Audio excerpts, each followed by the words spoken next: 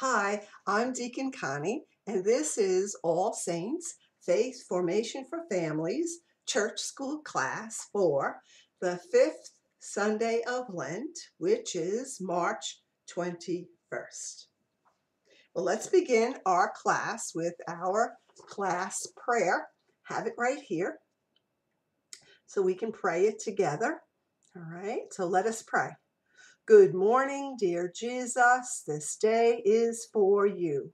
I ask you to bless all I think, say, and do. Amen. Next, let's get out our tambourines, maracas, clap your hands as we sing. So, the song I chose today is This Is the Day. All right, so let me get my papers. Okay, here we go. So let's sing it together, all right? This is the day that the Lord has made, that the Lord has made. Let us rejoice and be glad in it, and be glad in it. This is the day that the Lord has made. Let us rejoice and be glad in it. This is the day that the Lord has made. This is the day, all the world is new, all the world is new. Let us rejoice and be glad in it, and be glad in it. This is the day, all the world is new. Let us rejoice and be glad in it. This is the day, all the world is new. Um. Okay, great. Very excellent. Well, today I have some things, of course, to show you. I have here some paper clips and a big screw and a little screw. I have some staples here. Okay.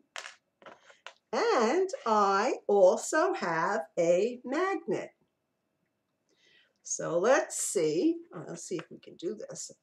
This is difficult because I can't move the camera. So I have the staples in my hand. So let's see what happens. Woohoo! Look at that. It grabbed the staples. Okay. Now, what about the little screw? Let me put it in my hand like that. And let's see what happens. Okay, it got it. We'll leave it there. And now I have the big screw in my hand, and let's see what happens with the big screw. Oh, so now we have the two screws. Very good. And let's put some paper clips in my hand. Let's see if we can get them all on. Ready? Oh, look at that. And number 3. We have the screws and the paper clips. And let's see if I can get on the staples. Up, we got it. All right, so we have everybody is on the magnet. Now, I did some research. Probably, you've learned about magnets in school.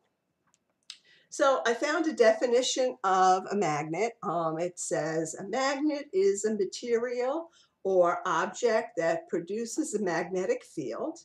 This magnetic field is invisible, but it is responsible for the most notable property of a magnet, a force that pulls on other ferromagnetic materials such as iron, steel, nickel, cobalt, and attracts or repels other magnets.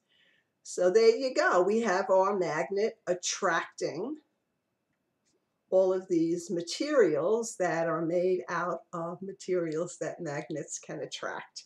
right? I also looked up just for fun, and you can do more research on magnets if this is something that interests you. What are magnets used for? On credit cards and debit cards, there's a strip that encodes the information to contact the individual's financial institution. In hospitals, they're used. They're called MRI. People go in for MRI tests. So the big name for that is magnetic resonance imaging, to spot problems in patients' organs and for their body without having to have invasive surgery. So there's a whole list of what magnets are used for. One of my favorite uses for a magnet is for refrigerator magnets. So I brought a sample of one here. I collect these. So when I go on vacation, like here we went to London and England, I get a refrigerator magnet. See, it has the magnet on the back, and it goes right on my refrigerator. Okay, so if you came to my house, you would see all the places that I've been to. So the drawing power of this magnet reminds me of something that Jesus taught about himself. Now we find this in St. John's Gospel in chapter 12, which is assigned for today. So the way it goes is the people who were following Jesus didn't understand why Jesus had come to earth.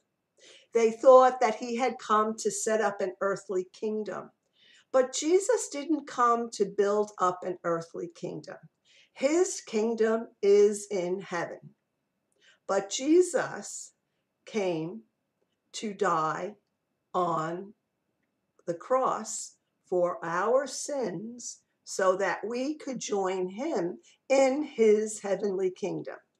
Jesus knew that the day of his crucifixion and return to earth was near, so he spoke to his followers. He said, "I am very troubled.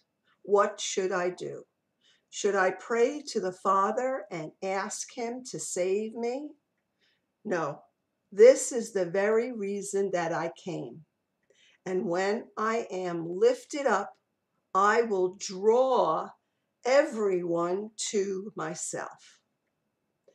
The Bible tells us that he told them that so that he would know how he was going to die. The drawing power of this magnet is very strong, right? We saw it. It's holding on, this little magnet's holding on to all of these different objects. But this is nothing compared to the drawing power of Jesus. He willingly died on the cross to pay the price for our sin. When we see his great love, we are drawn to him. Even after we become God's children, there may be times when we stray from his teaching and do things that we know are not pleasing to him. Does Jesus stop loving us then? No. His love for us is so strong that he draws us back into what he wants us to do. There is no power stronger than the love of Jesus. He was lifted up on the cross so that everyone would be drawn to him. And everyone includes you and me. So let us close with a prayer. Father God, we thank you that Jesus was willing to be lifted up on the cross of Calvary so that we might have eternal life. In Jesus' name we pray. Amen. Have a good week, and we'll see you the next time.